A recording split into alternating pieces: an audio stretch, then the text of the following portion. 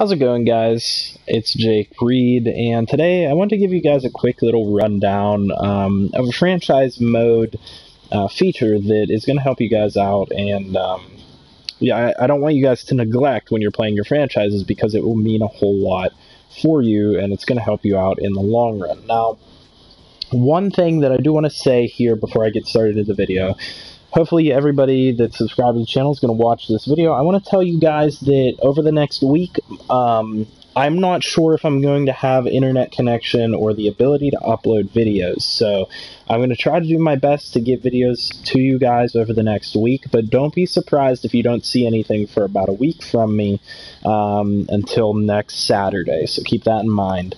But with all that being said, let's jump into it. Training mode here. What is the importance of training in franchise mode in MLB The Show 19? Now, as everybody knows, in every single game, you want to progress your players and get them to higher overalls. And the only way to do that is through training or whatever it might be for any specific game. And here on MLB, there's a whole separate tab for training that a lot of people tend to neglect. A lot of people let it just do its thing on its own and let it do its auto thing, but you want to pay attention to it in certain situations. And I have a couple guys that I think really exemplify what you want to do in terms of training for your players. Now, the reason I say don't neglect these things is because it's going to automatically put people on certain things, and it might not be exactly what you want. And you want to shape certain players to be, certain things for you. So Josh Bell, for example, here for me specifically, I want him to be a power hitter. So I'm trying to get his power up, and the way you do that is you make sure they're in the weight room. And the only way to do that is to manually put them on weight room. And you can scroll through these, and it highlights green up there at the top exactly which ones each different training mode affects. But standard, it's just going to have automatic, and I don't really know what the case is for automatic. I don't know how it determines what exactly to put its automatic training on, and so that's why I don't trust it as much, especially for my MLB players and some of my important minor league players. I try to focus on these things and check them every now and then. And this is nice and easy because the training all happens on its own. It's not like Madden where you have to do a training drill or anything like that. Players progress naturally in MLB, and they regress naturally. So those are things that you want to keep in mind. So looking at Josh Bell, for example, I want to get his power up, so I go in and set him to weight room. And then I'll come back and check it in a while and see if there's another stat that I might want to increase. But another one that's really important to look at is a guy, this is going to be extremely important for your guys when they come up from AAA to the MLB. A lot of players are going to be lacking in specific areas, and you're going to need to increase those. One of those guys is Kevin Newman, and if you guys have watched my franchise on the channel here for a while, you guys will know that Kevin Newman doesn't have a lot of power behind his hits. Even when he gets solid contact, there are little bloopers, just beyond the infield that happen to drop down and get him hits. And so that's something that could end up costing you in the long run if you don't focus on his power. So this is a perfect example of a guy where he's got pretty good stats in a lot of other categories. If you look at his contacts, they're pretty good, and he's got pretty good plate vision. He's got pretty good durability and good fielding stats, as well as good speed and stealing. So there's nothing there that I particularly want to focus on, but what I do notice is that he's only got 32 power versus right and 35 versus left. So that's something that if you increase that and let that develop over time, he'll be able to get stronger hits and be a more productive player for you. And what you'll see is if you look at certain players, so if I go to Cole Tucker right here, they progress naturally on their own. If you look at his contact versus left and power versus left, you'll see that he has +3 up at the top above those two bar graphs, and it'll show you that there's like arrows pointing upwards on those. And so what that is that's, whatever training he was doing or however he is performing has resulted in those stats progressing for him, and you'll see that just naturally happens over time. So this is something you want to pay attention to. You want to get those players developing over time. Another one here, another good example is Corey Dickerson.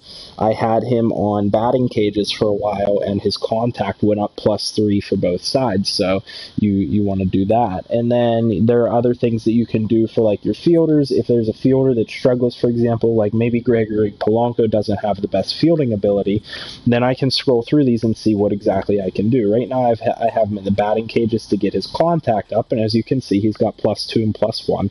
So he is progressing in those categories, and we're only so many games through the season, so you can imagine how well they will progress by the end of the season. What you will see, though, is if I scroll through here, you can do sprints for speed, you can do the hitting coach session, which will affect all of those batting things like vision, discipline, and clutch. You can do a bunting drill, which will affect your bunt and drag bunt. You can do stealing, or base running drills, which will affect your stealing. You can do the weight room, obviously, or auto. And then you can do physical conditioning, which will affect your durability, and that pertains to how often somebody gets injured or not. And then you can do things like the combination toss, which will affect your arm strength and arm accuracy, and then fielding drills, which will affect your fielding and reaction ability.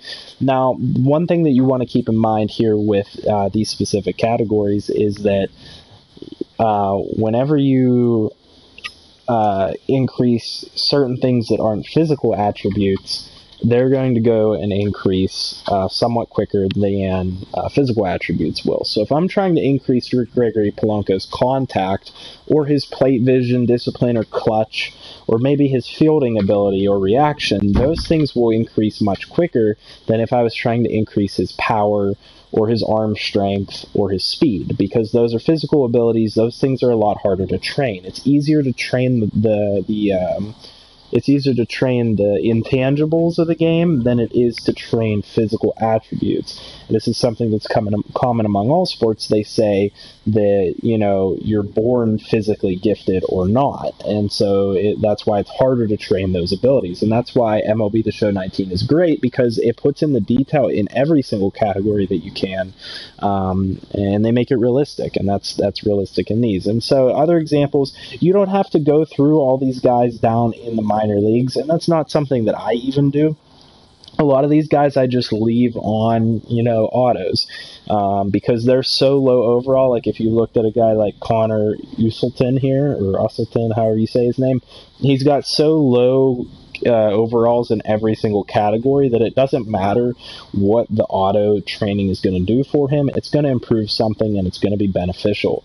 But whenever you're looking at a guy that's an 81 overall, there's different categories that you can see are clearly lacking compared to others, so you may want to focus on those things. And then the only thing that's a little bit different is when you talk about pitchers. Pitchers are quite a bit different than any of the fielding players are. Pitchers have different types of training. And a lot of the time I put these guys on auto because these things can get a lot more complicated than it would with specifically with fielders. But like, for example, for my players, I'm a type of guy that I don't want to give up a lot of home runs, but I do. So I might want to go in and do something that affects my home run per 9, which would be the pitching coach session. And that's something that affects all of those intangible pitching categories. That's something that specifically would help me. So this is why I say this is so important, because everybody plays differently and you want your players to do different things. You want to build positions certain ways. And whatever suits you the best, you can help that, and you can construct a team that way by going in and affecting the training here. And you don't have to do this, you don't have to put in a ton of time to do this. You can just say, okay, for all my pitchers, I want them to get better in their pitching categories here, in their intangibles. So I'm just going to go ahead and do pitching coach session for every single one. And there's only 5 starting pitchers, so boom, done. Now I know that all 5 of my starting pitchers are going to increase in those categories that matter specifically to me. And if something different matters to you, all you have to do is go ahead and put those all in for those players. So don't neglect training in MLB The Show 19 in franchise mode. This will help your players grow pretty quickly. And I'll even show you guys my roster. You guys have seen, if you've paid attention to the channel for a while, where some of these guys started. A lot of these guys have progressed very well. Trevor Williams, for example, started at below an 85, but he's pitched so well and got so many wins, and I've trained him that he's up to an 87 now.